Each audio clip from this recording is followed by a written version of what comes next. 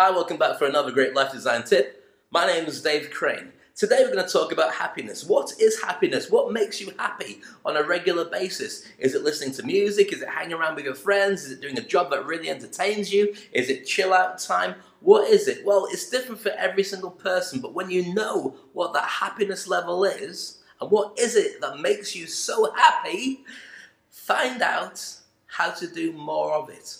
And guess what happens? You'll be more happy every single day. Now, if you find that it's not your job, then maybe you need to find a way to get what you have as a passion and you love into your job. Maybe you find a way of having more of that stuff on a weekend or on an evening so your whole day flows more. You've got to pay bills, that's a guarantee. But at the same time, you don't have to be miserable while you do it. Find out what makes you happy and do more of that every single day. That's today's life design tip.